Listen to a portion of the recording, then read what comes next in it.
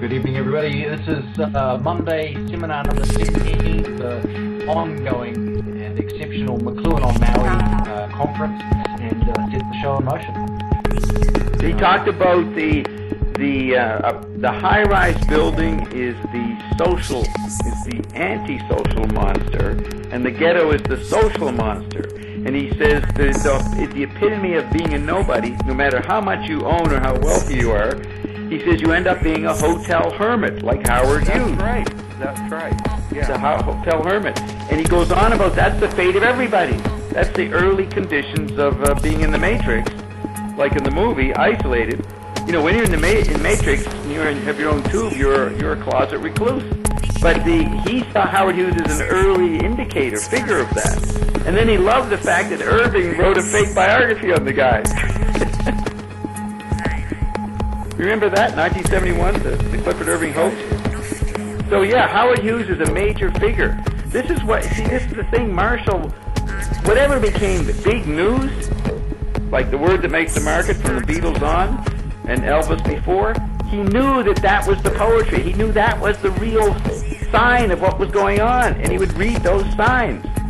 So it wasn't that he was interested in pop culture, he knew that the interest in Howard Hughes was a figure for the effects of the instant replay over the Global Theater in 1970.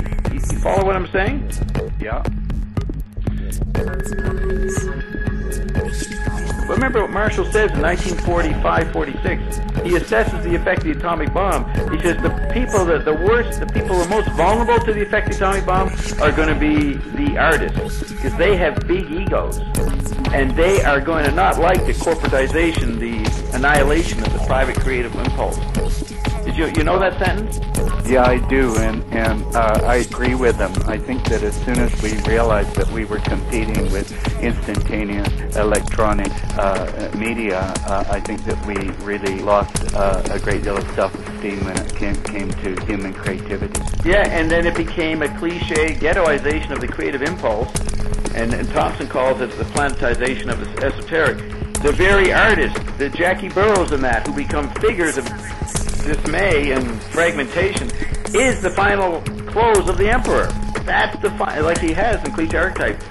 The artist is culture hero, identity. This is the interesting cultures are business theme, that the arts and tourism take over as a last gasp of irresponsibility, shall we say.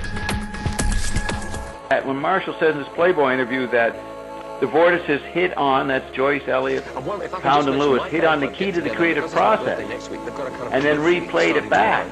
They were like scientists looking at the artistic cliches. He then says that the managers on the United Nations level, that book Foundation of Social Survival, in that essay in 1954, Catholic Humanism, Modern Letters, he talks about they are taking the Joycean, the vortices insight, and applying it globally as social managers, and have now they now know how to create society. So you got collective creation that has been cracked, and the code to private creation in a literate society. Those are what I think about, Scott, when you mention creativity. That's what I think of, Paul, when you bring up the Joyce as being on the stamp of Ireland, and is the content of a culture that ignored him when he was alive. Those are the issues that Marshall's wrestling with. That brings back Don Thiel. Now, he's very good at analyzing fitting into wake language, but what you have to notice is every book he analyzes the same passages every decade and just layers the decade-old technology over his interpretation of decoding and recording. You know, the famous line that's even in the medium as a massage. He takes key quotes, especially 614 of Finnegan's Wake, page 614, and he repeats every few years in his books a deeper analysis of it, but he sticks with the same quotes. That's what's interesting. So he is excellent on Joyce, but he publicly limits what he offers, and he'll purposely repeat sentences in his books. He'll repeat whole paragraphs. You read 100 pages later, there's the same paragraph done from 100 pages before. It's like, oh, bad editing. They repeat it. I asked him, and he said, no, I have that in there on purpose. He's a minimalist also in his criticism. So Don Thiel's, what my criticism of Don is that he was a POB. He was looking for the art object to have everything. He got mad that McLuhan simplified Joyce. But McLuhan had the guts to say, Finneg's Wake is just a product of the radio era. As McLuhan says about I.A. Richards' depth criticism. It's just depth of response to radio.